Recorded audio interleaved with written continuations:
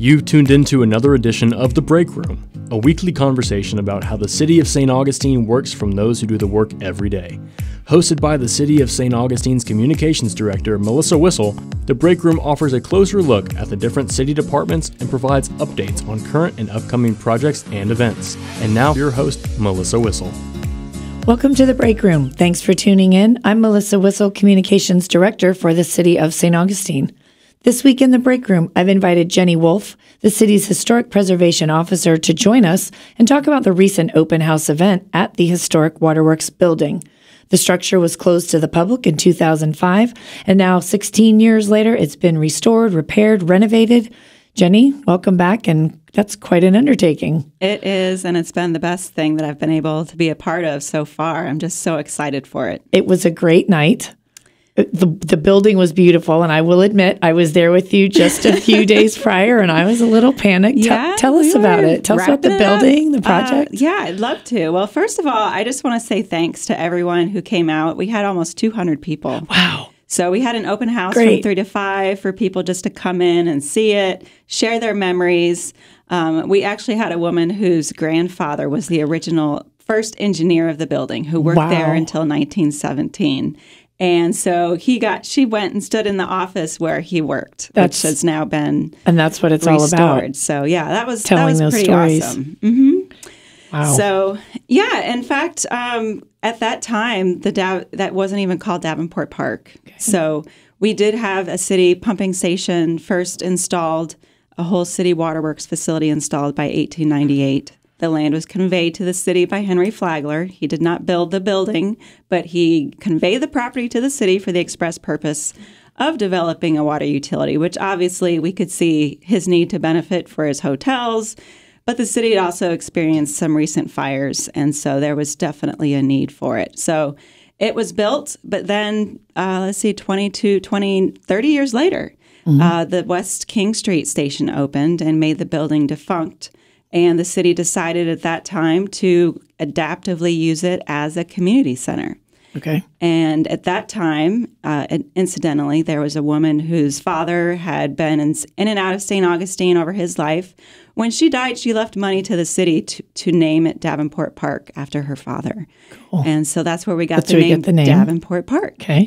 So the building would become the Davenport Park Clubhouse. And during that time, the St. Augustine Arts Club was there, which is now the St. Augustine Art Association. Okay. And then it became the Davenport Park Playhouse when the Little Theater was there for a really long time.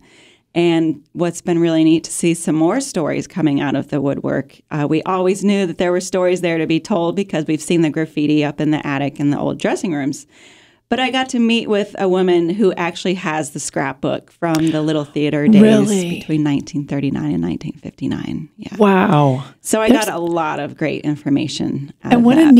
a neat, as you said, kind of coming out of the woodwork. I'll call it coming out of the mortar because it's a brick building.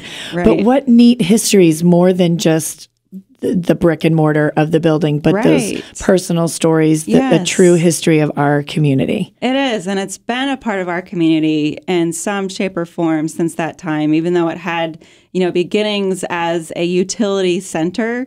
Even at that time, we have postcards from people who were visiting the water facility and saying they're pumping, hundreds of thousands of gallons of water to the city every day through this artesian well.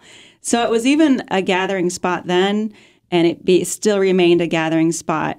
And even through the Garden Club's use of the property up until it closed in 2005. So we are very anxious to see it become a more active use back into our community for our community, visitors and residents alike. Right. And just real quick before we move on there were pictures at the open house. We have pictures. Mm-hmm. We had a presentation. We could probably get that on the website. Absolutely, yeah. But you mentioned the people sitting around.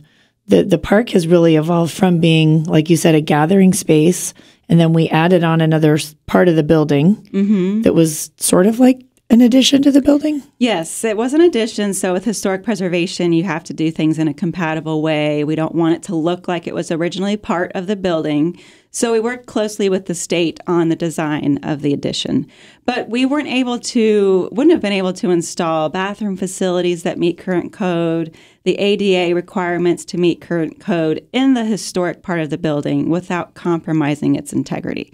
So we designed the addition with the architect team at Bender and Associates and got that constructed. And so it's a fully operational facility once we get FBL back from Louisiana. Right.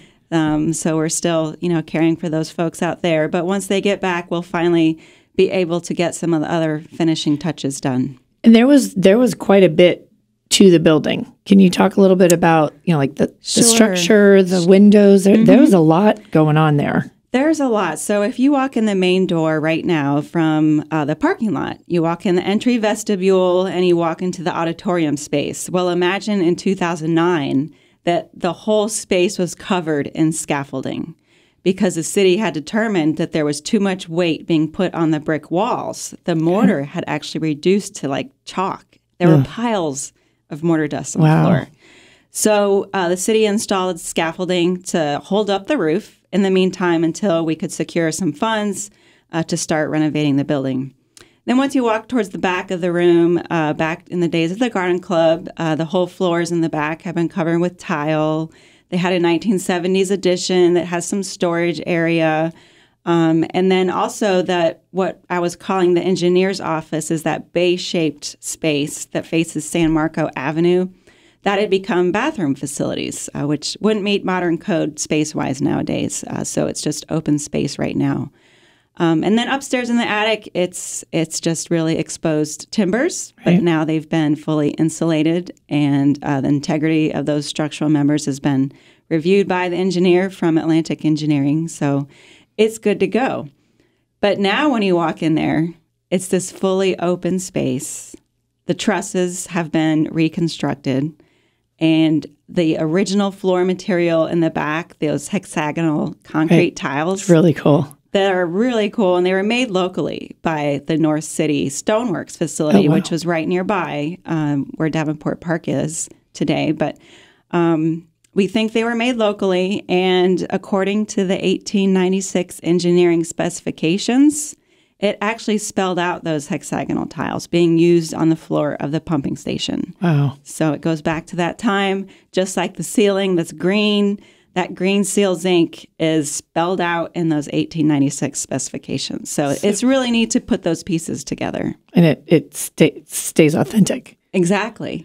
And speaking to that, I just can't shy away from telling you this story because it caused some kind of momentary panic attack. Okay. I'm in the building when they're getting ready. They're tearing up what was the current concrete floor, which had no historic value. But in order to put in a flat and stable surface that was level, they had to take up that concrete layer to lay a new concrete floor. Well, once we took that up, we discovered what we think is the original, or at least the 1928 floor of the building. And it was, incidentally, a coquina concrete, which is what we were going to come back with anyways. Okay. But we had no idea because the floor in 1928 drawings said it was going to be terrazzo. Wow. So we found that, and I'm like, oh, everybody stop. Can we scrape away all this dirt? Can we just use this floor? And so that's when you call a friend called Roxanne Horvath to bring you down off the wall. Right, off the ledge. Let's calm down. Off the ledge. And we decided to document and move forward because we did need to have a floor that met ADA requirements. Right. But we recognize that a lot of people in our community work with historic buildings, and you have these unintended surprises that come out, and you just have to deal with them along the way. And to speak about Commissioner Horvath, took a team of folks. Yes. Lots of people. It did. And I think what we really were recognizing at the open house and the appreciation picnic was the work of the craftsmen, many, many craftsmen over the last at least 7-8 years that we've been under construction for the building. From the folks with Damari Construction, initially I was working with Frank, and then with Charlie Owens, and then with Zach Oliveira and Blair Revels. Those guys were there every day making sure that all of the various contractors for MEPs and the fire utilities and all of those systems were being put in place, but also the plaster restorers, the paint finishers, the floor finishers, like all of those things had to be managed by a team, and it takes craftsmen. And unfortunately, we don't have as many craftsmen as we'd like, and which, was kind of scary as far as pulling our timeline together, because you had COVID that impacted some folks on our group, and also just the many jobs. Construction is really in at demand, a high level here. Right, in demand. And then that's all the inside of the building. Let's give a shout out our city staff, Public Works, Streets and Grounds, all the teams that got the outside looking so beautiful. Yeah, it was a little bit of a sore. It was a little bit of an eyesore for a while, I got to admit. It was. It's been boarded up. It's had a chain link fence around it. It's had broken sidewalk areas. And it was really disconnected from the rest of the park, when actually that building was the start of the focal point of the entire park. So now it's been reintroduced back to the park. Chain link fences down. We have new sidewalks. And again, thanks to our crews who came out and did tree trimming, flattening out some of the dirt piles, stacking bricks, sodding some areas, and throwing down. Sidewalk was my panic attack on Friday. Sidewalk, no big deal. We can do that in a day, sure. Right. They're miracle workers. It looked beautiful. Yeah. Just real quick, if you're just now tuning in, you are listening to The Break Room. I'm Melissa Whistle, Communications Director for the city, and today I'm talking with Jenny Wolfe, the city's Historic Preservation Officer, about the historic Waterworks Building. And just quickly here, before we have to sign off, what's next for the building? I know that's a big question in people's minds. Everybody wants to get their hands on it. Everybody loves it. Yes. And I think that was one of the great things that we got to hear from people during the open house and the evening, was everyone could see the potential. I mean, a lot of times when you go in an old building, people don't see the potential. Now it's clear, and we have a lot of people that are interested. But really what we're going to present to the commission are some choices that we've evaluated over the many years, from either a solicitation open to the public, but tell us if you want a civic or a commercial use. So then it would be managed by a private entity, maybe a nonprofit. Do we direct negotiate with the county? Is there a county need for a facility space there? Or do we direct negotiate with someone else who has approached the city? Or there's always the option of the city running itself. We have the Gallimore Center. And is there capacity for the city to operate a dynamic space in the building, much like the Gallimore Center, but in a different capacity with the Waterworks Building? We just don't know, but those are the questions we're going to be asking the City Commission to give their feedback on, so that we can make those next steps. And there is going to be a commission meeting on September 27th, 5 p.m. Yes. We agenda permitting. Agenda permitting. We are inviting the public to offer public comment on something like this, because that hopefully helps, the commission see what the community wants. Yes. So, yes. Well, it was an exciting event. If anybody missed it, you've missed, so stay tuned for anything next. I know you did some open houses. I don't know that we'll see any more. Will we see any more open houses? I don't think so from the city necessarily. Yeah. I feel like this was our last construction open house. Yep. I've done about 4 of these. Luckily, this was the first time we could have the lights and the AC on, so that was pretty special. But the next time, I anticipate that we'll do, there would be a ribbon cutting, say everything is done, and we have a new person that's going to steward this building, still under city ownership, but whether it's city directed or a private entity. We look forward to that coming along. And I just want to give a thanks out again to our sponsors for Tuesday's event, because we had the Citizens for the Preservation of St. Augustine help us out, as well as the Nancy Sykes Klein Trust, and Dog Rose Brewery was there. So we had great support from the community to put that event on. So we thank everyone that made it a success. And before we sign off, thank you for all of your hard work. Your love and dedication to what you do is very apparent in the job well done at the event. So thank you. It's my pleasure. And with that, we will sign off. If you've missed a part of this broadcast and want to go back and listen from the beginning, or you want to hear any past interviews, you can find us on the web at citysainaug.com.